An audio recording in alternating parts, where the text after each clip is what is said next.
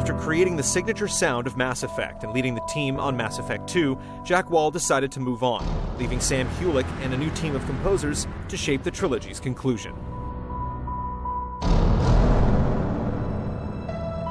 I think it's healthy to do that after a period of time, because you want to keep it fresh and you want to keep it moving. And I'm really busy with these projects. I can't wait to talk to you about the next things I'm doing.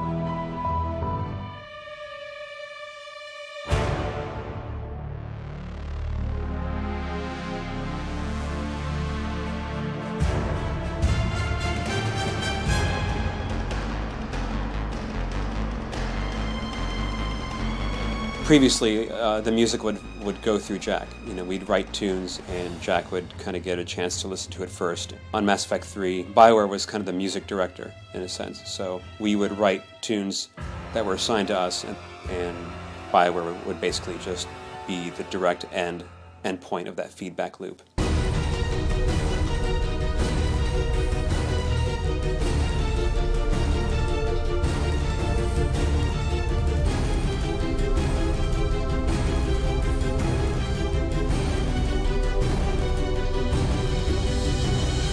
My name's Christopher Lennertz, and I'm a composer for film and TV and games. I got my first start in games on Medal of Honor. I had a really good relationship with Steve Schnurr, who's the head of music at EA. So when the opportunity on Mass Effect 2, in terms of some of the download music came up, they wanted something that was really sort of orchestral and dark in nature, and Steve knew I did that. So he introduced me to Rob Blake, who was the audio director. On that, and Rob was also the audio director on Mass Effect 3.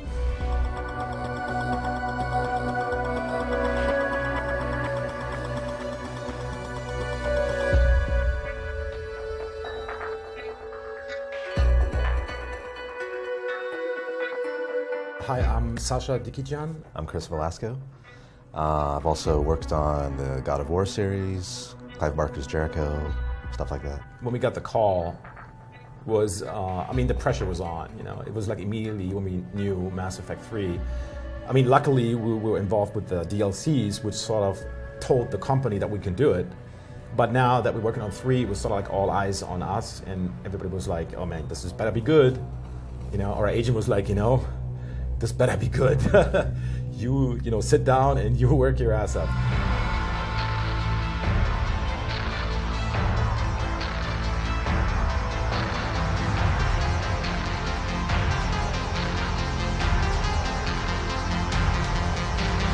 I think one of the important things that we wanted to do is that I think most people agree that the first one was it had a really unique sound to it, so we kind of wanted to bring that back, maybe a bit more edgy, just because the story just lends itself to, you know, be a bit darker. It was kind of a hybrid between 1 and 2, I think, with everything we kind of brought our style to it. It's hard, you know, to comment on a franchise that's sort of established. You know, we got a lot of other composers, and you know, they have high expectations. Obviously, the company.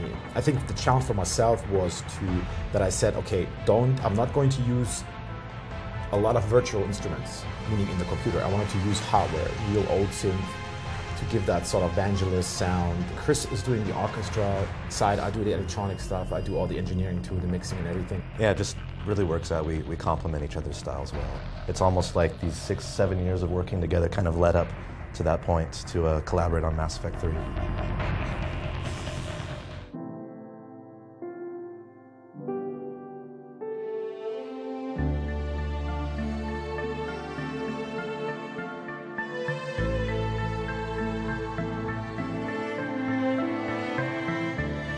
We kind of had to shift gears, writing the music from more of an emotional standpoint.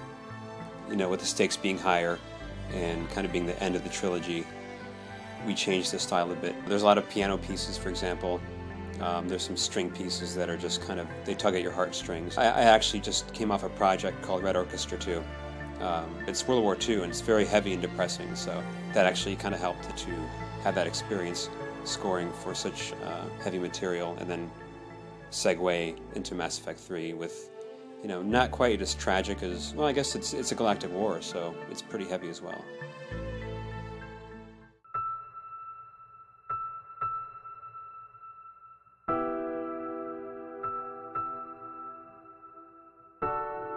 It was kind of a fine line, I think, to walk, because the story is, this is the culmination of the trilogy, and it is pretty over-the-top dramatic. So there's a tendency to maybe go overboard with the music, and which I think is the wrong thing to do. It sort of lessens the impact if you're pounding people like, oh, it's sad, it's sad. And it doesn't have to be always a huge choir, it can be just like a sad voice, that we put into the tracks here and there. Even though the third one is really, more dramatic and darker, and, I think we try to stay minimalist with the music.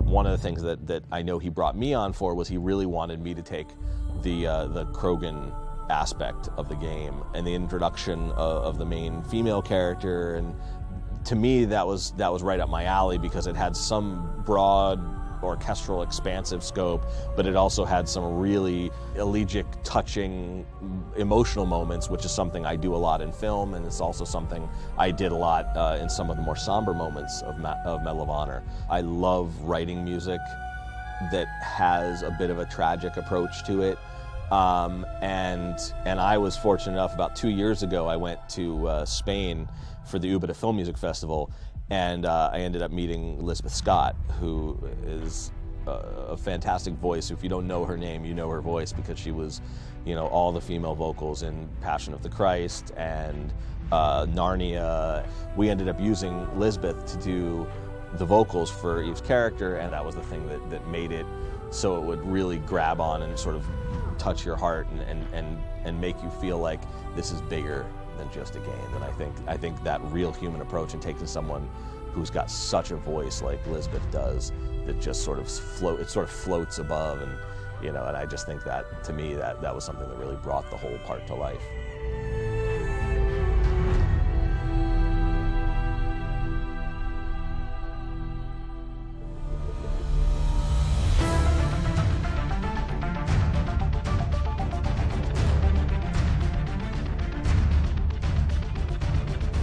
It's always interesting to try to figure out what otherworldly or futuristic or sci-fi means in terms of music, because oddly enough, ever since Star Wars, everyone sort of assumes that sci-fi means early 20th century classical orchestral music, and that's not necessarily the case. So there's always been this opportunity of trying to figure out what's next, what's sort of futuristic in terms of where music would be. One of the things that I felt like is that music never discounts what's come before it. So I don't think you would completely lose the orchestra. I think you would add to the orchestra. I had a programmer, Mike Patty, who is actually here in the studio as well, who's really fantastic, and between him and I, we came up with quite a few synth sounds. Some of them were morphed sounds that we got, and some of them were sort of programmed from scratch. What we wanted to do was really give it its own identity.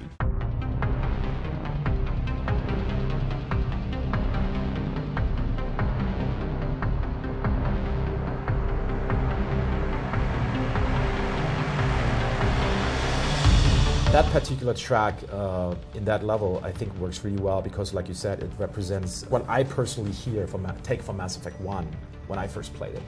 It's supposed to be dark, but not too crazy dark, more cool. And I think that arpeggio you hear in the beginning, it's sort of representing the Geth.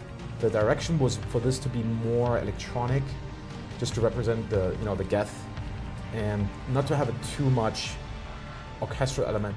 It really works really well in the game because there is different variations of that track. So what you hear on the soundtrack is actually an edit of I believe 2 pieces together.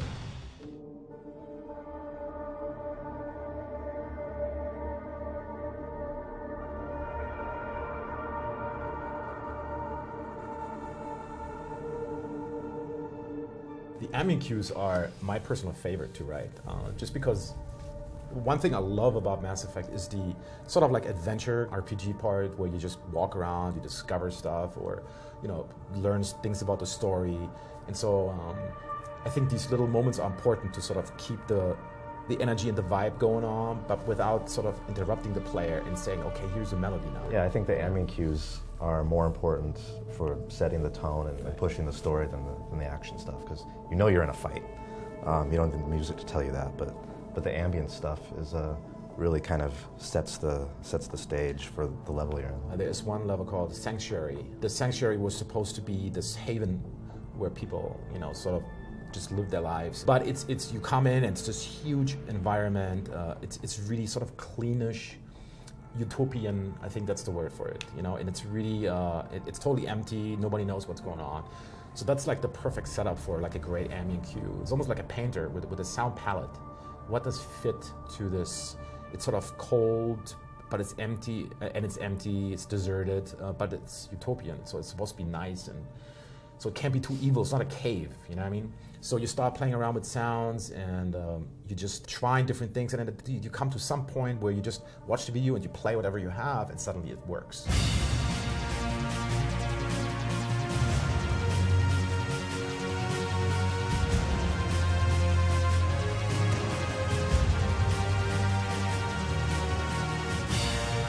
We get these visuals of scenes that we're scoring, and you take that in, and Mars, for example, on Mass Effect 3 is a very kind of, you know, it's sandy, it's red, it's a gritty environment, and almost like an alien sort of sound, and that's why I chose more of a synth approach with orchestral elements mixed into it. I usually lean towards orchestral elements for more organic settings.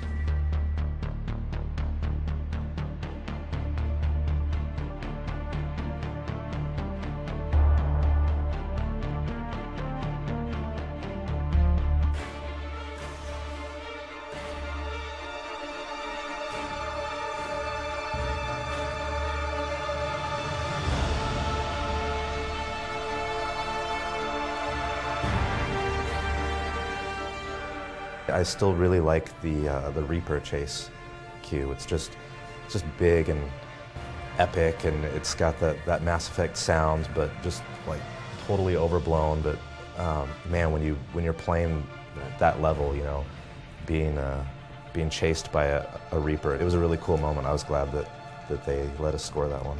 I love to tell big stories that can't just be told in one part. I love that approach, and I think one of the things that I love so much about video games and Mass Effect in particular is the ability to go along for part of that ride. And I think people who are gamers today don't look at it any different than I looked at Star Wars when I was young. For me to be able to provide the music for that is, you know, I mean, it's a dream come true.